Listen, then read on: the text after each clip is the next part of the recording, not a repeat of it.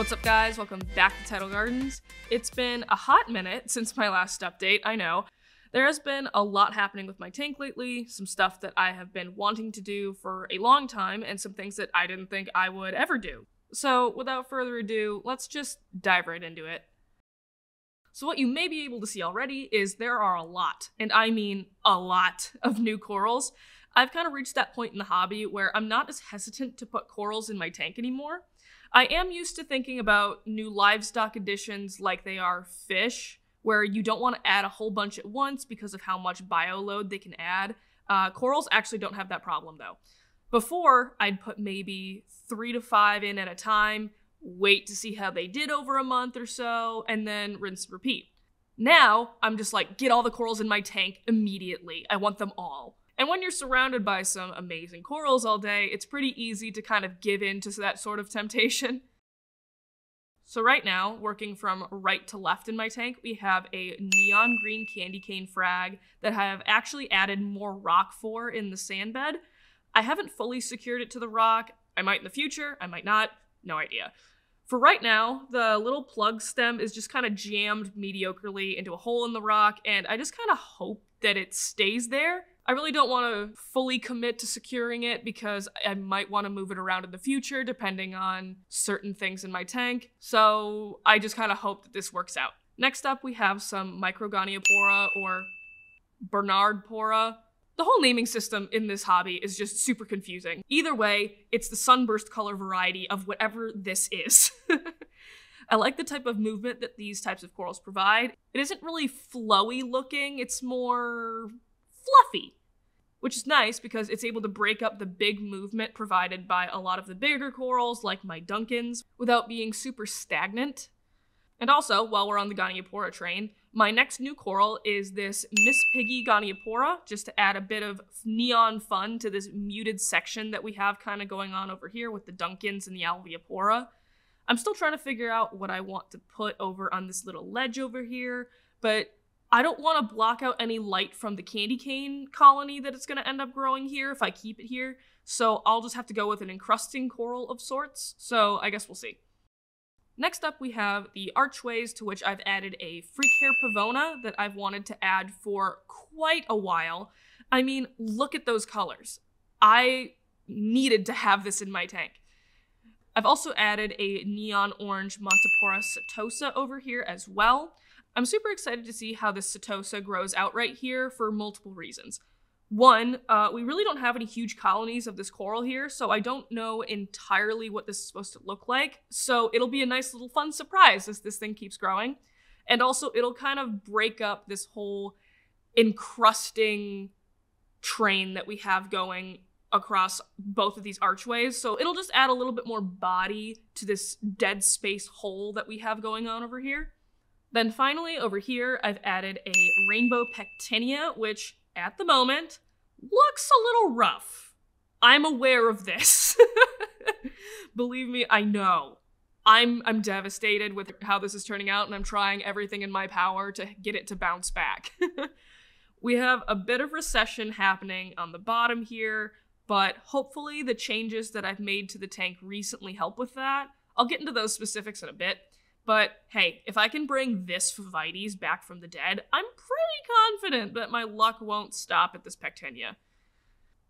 Although I have been wrong before, rest in peace my electric Oompa Loompa zoanthids. So who knows, maybe this hobby will make me feel like a failure yet again. When it comes to my older corals, I haven't actually looked back at the progress that they have made since I think October or November when I first put them in. And looking at this now, it's incredibly satisfying. The growth is minimal in some cases, but it's still cool to see. The fastest grower, in my opinion, has to be the Phovites and the Duncans. The Phovites has really bounced back after that initial shock, and all of its color has been restored, along with some pretty good growth, all things considered. And the Duncans are just bushier than ever. I sorta knew that they had gotten some growth since putting them in the tank because, like, they obviously do look bigger, but I didn't realize it was this much growth. So I'm very happy with how big these guys have gotten. Moving on to the other animals in my tank, we have a few changes, not a lot, just a couple. So currently I've been seeing more vermitid snails than I would really enjoy. Vermitid. I've heard multiple pronunciations and I don't know which one's right. So we're just gonna go with vermitid from here on out.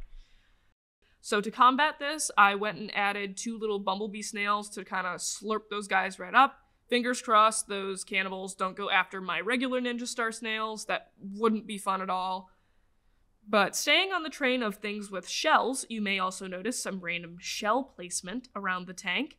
Those are just for my little hermit crabs. They're getting close to growing out their original shells, and I also don't want them to go after my ninja star snails to steal their homes, so this is just preventative maintenance, so to speak. One of the crabs has already switched shells and moved into one of the really twisty, tall shells. So it's been funny watching him bop around the tank since it's a lot more easy to see him. It's like those videos, if you've ever seen them, of people attaching balloons to their pet turtles that wander around the house. So you just kind of see this random floating balloon just slowly moving its way through the living room. The biggest update in terms of fish and inverts, however, has to be this little dude, my orange shoulder tang. So right now, the orange shoulder isn't super prominent. He's expressing his solid yellow juvenile colors right now, but he will eventually take on a 2-tone gray body with a bright orange shoulder like this.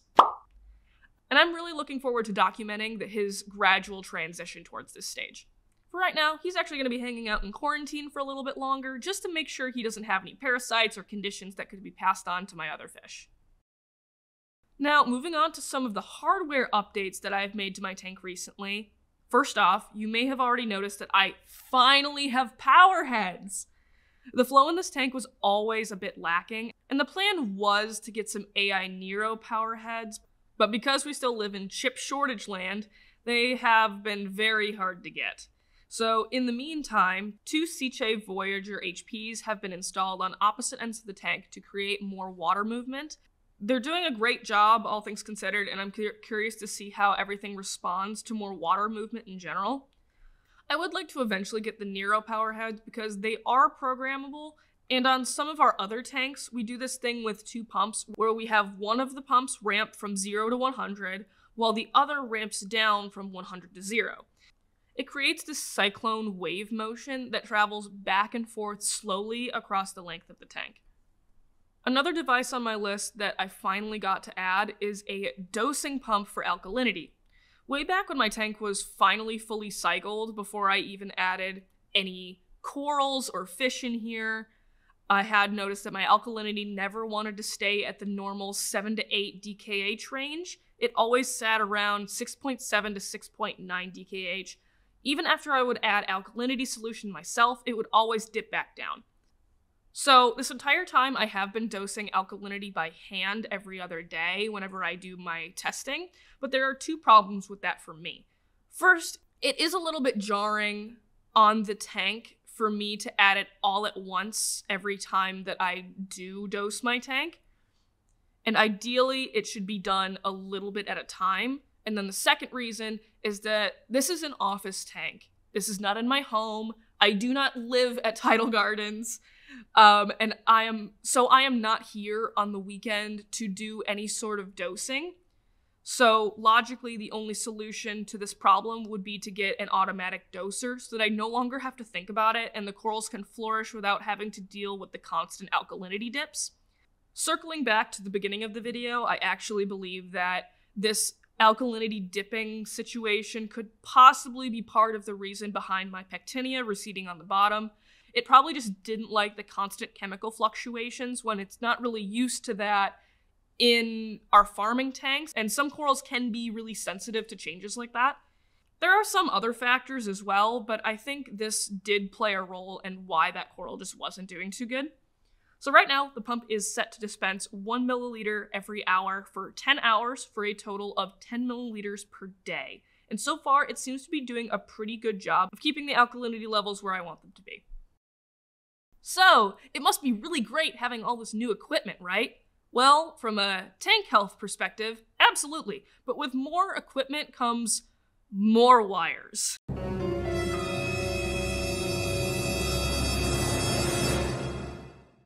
Yes, that is just a power strip resting on a crate. No, I'm not proud of it. After adding these updates, I figured it was finally time to update my cable management as well. What we use for a lot of our systems here in the new building are these adaptive reef boards that have spaces to screw in devices in the front and have a space for cables in the back so they aren't in a rat's nest on the floor. So I ended up screwing in the power strip and the pump switch to the front of the board and then ran the cables through to the back. I realized after I had finished everything that I put the pump switch a bit too close to the power strip and it can't really come out now, but that's a problem for future Becka to handle. And even in the future, if I wanted to take it out for some reason, all I would have to do is simply unlatch the power strip and then slide out the controller. It'll be fine. It'll be fine. Then I just went ahead and propped the board up next to my sump.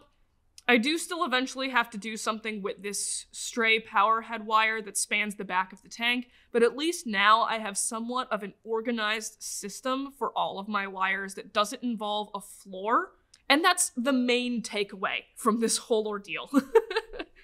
What I will probably do with this little wire here in the future is just use a length of J-channel across the back of the tank to organize the wiring. And the J-channel that we have is black, so it would basically be invisible against the back of the stand. So moving on to the favorite part of this hobby, pests. The Aptasia have not left. Not that that shocks anybody, these things could survive a nuclear bomb. I still want to see how peppermint shrimp do in this tank, but I will still have to wait a bit to get those until our next animal order. I was trying to hold off their advances by using this calcium-magnesium solution. However, we recently did run out, and I was just so tired of looking at these spawns of Satan that I just slapped some putty over every polyp that I could reach. The only Aptasia that I couldn't get were the ones that made a home in my zoanthids, and the ones that were growing in the clownfish forest of aggression. I didn't want to deal with that. Those will eventually meet their demise when a peppermint shrimp is added. So until then, maybe if I pretend I don't see them, they will just go away. Although there is another pest that has been directing my attention away from the Aptasia, and that's the vermeted snails. I noticed a few of them a few months ago and didn't think too much of it because there was only like one or two. But now I see them everywhere. I did try putting in some bumblebee snails like I mentioned previously to try and get rid of them, but I still keep seeing more. Probably because I only added 2 bumblebee snails, and they're very small. So I might just have to add more bumblebee snails to try and make a bigger dent in this snail population. But worst comes to worst, I just add more putty. Alright, so now you might be wondering what's on the to-do list for this tank right now. Well, currently we have some light upgrades on the way from Neptune, not the planet, the company. Right now I am running 2 Radeon Gen 5 fixtures, and we obviously like them a lot considering we have a couple hundred over all of the farming tanks here. Still, I think I need more coverage on this tank, especially considering we are using this egg crate on the top to prevent any fish from jumping out. Despite egg crate obviously being mostly holes, it does prevent some light from getting in. The plan was to add a 3rd Radeon light, but a little while back, a sales rep from Neptune came over for a site visit and talked to Than about their lighting fixture. They are the Neptune Skies, and I think they will add a bit more light dispersed throughout the tank. This light is a larger footprint than what I have currently, and could also be another solution for my failing Pectinia issue. Maybe it just needs more light. As for the current lights on top of my tank, it took no time at all for the guys to allocate them over the top of some SPS farming systems that could always use more light. They will be put to good use elsewhere, no doubt. And obviously, we will be adding more corals in by the next time you see me, so that'll be a great new addition as well. Alright, that's all I have for you guys for this video. If you have any questions or suggestions, feel free to leave them in the comments down below. So, until next time, happy reef- Oh, wait, I forgot to tell you something. I'm actually going to be adding acros into my tank next time. So, see you next time, happy reefing!